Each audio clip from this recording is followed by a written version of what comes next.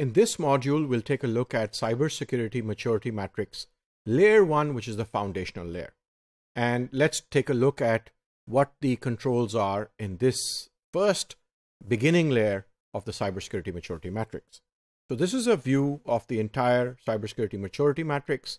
And as you can see, there are 6 different levels, and we will talk about the foundation or the first layer. And as mentioned, this is a sequential, proactive, and structured model so that we can categorize, measure, and implement security in an organized and consistent manner.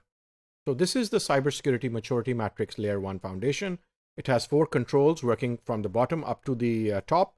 First of all, license Windows or open source, then license enterprise antivirus for workstations and for servers, Active Directory for workstations and servers, and edge firewall with filtering. So let's take a look at the first control. Licensed Windows or open source. Now, this is really the beginning of the security journey. First of all, open source is now very widely used across the world. And the other alternative is to buy licensed Windows, which on workstations is mostly Microsoft Windows 7, 8, and the latest one being used is Windows 10. And other than that, on servers, there's a huge number of operating systems. There's more operating systems. You can have Windows, like Windows Server 2012 R2 or Windows 2016. And the older one is Windows Server 2008. And then Linux, and then, IBM AIX and other operating systems as well. So the open source is not very widely used in the country, although it's free. And organizations are paying a huge amount for licensing costs of the operating systems.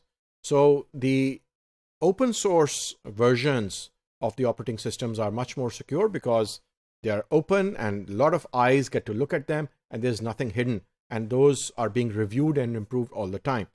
So licensed Windows, which is from Microsoft, for example, is widely used across the world, but it can be replaced very easily with Ubuntu open source, works for the workstation version. It works very nicely. It, all the functions, word processing, Excel, PowerPoint, all have their open source versions, and browsing and etc. all can be done without spending any money on licensing. And there are other numerous open source alternatives as well, especially on the server side, and the basic requirement for a secure IT setup. So this is where the security journey starts. And pirated software is infested with malware. That's really the main problem. So the first control is to either go with open source on workstations and on the server. And there are lots of flavors available. And you can go and learn about this and search about this and learn about this and try it out and get experienced at it. And it's free of cost. It'll help your organization. Or then if that is not going to happen in your organization due to any reason, then you can go ahead and buy the licensed Microsoft licenses. There's only 2 options, open source or licensed Windows OS, and pirated has to be avoided. The second control is licensed enterprise antivirus. Now, especially in small organizations, they're using Malwarebytes or they're using AVG security, and that works fine in most cases. They have free versions, and you can install and download them on your computer, and it'll give you updates and antivirus protection, and some of them work quite well. But on an enterprise level, we need a dashboard which tells us what the status is of the antivirus on each workstation and each system, be it the server side or the workstation side. And that has to be run as a program so that the antivirus is updated. First of all, we need visibility, and then we need to update the antivirus and push out the antivirus updates to the workstations and to the servers. If we leave it to the users, then it's likely that in an environment that has 500, 1,000, or 10,000 computers, and there are 10,000 instances of antivirus that need to be run there, they're all going to be out of sync because many users will delay the updates. So users usually do not update their antivirus. A visibility dashboard and central management is required in an enterprise. We need consistent management of hundreds or thousands of antivirus agents. and many antivirus agents are out of sync with the update server. Usually, if you go out into the enterprise and take a look, 5 to 10% of the agents may be out of sync. So you need a licensed enterprise antivirus, which gives you a dashboard and gives you the management control of all of those separate instances.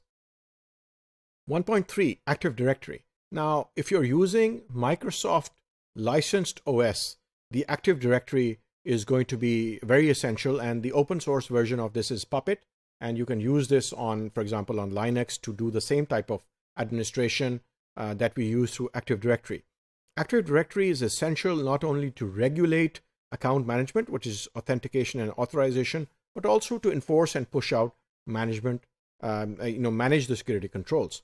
So when there's a large enterprise and you have Windows licensed operating system, you need Active Directory to manage the security controls and the account management, which is very essential. And then 1.4, an edge firewall with filtering. So this is really the start of the perimeter security. This is where the perimeter security starts. You don't need, at the first layer, the foundation layer of cybersecurity maturity matrix, we're not really asking for a very expensive or a full-featured next-generation firewall, but you just need something at the edge to filter, block traffic, allow traffic, and to create some logs so that we can have some control at the perimeter, and we can implement all of the functions which an edge firewall is supposed to implement. For example, this forms the first line of perimeter defense. There is filtering of incoming and outgoing traffic. There should be a DMZ for hosted services like your email server or your web server, and policy enforcement for security. We can do that at a basic level over here.